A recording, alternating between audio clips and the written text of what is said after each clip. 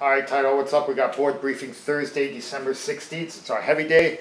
We're going to be back squatting, and it's 5 sets of 3 reps, and that's for RX and level 2. Level 1 is going to be 5 sets of 5 reps, and that's going to give us a little bit more exposure to the lift. Okay, general rules of thumb.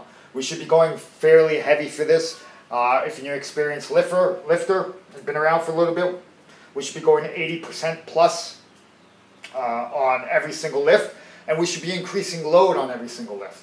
And this will have a little bit to do with our back squat loading, and I'll get to that in a second. Okay, 5x5 for L1, a little bit more exposure to the lift, not necessarily going above 75% here. If you did the 5x5 back squat, I believe on November 10th, have a look at those numbers, and if you were really successful there, try to go a little bit heavier. Okay, so every time we make a lift, we should be increasing load across all the sets.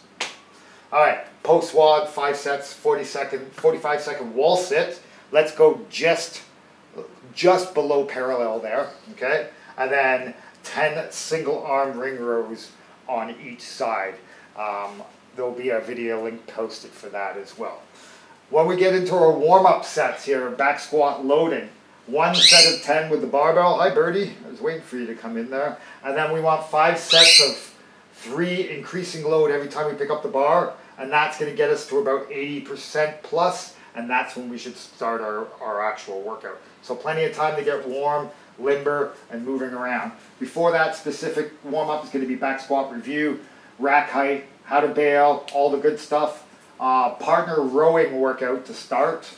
Or partner rowing warm-up to start. 6-minute clock. One partner is going to row 200 meters. The other partner is going to do a movement for that duration of the person rowing, and then you're just going to switch. All right, guys?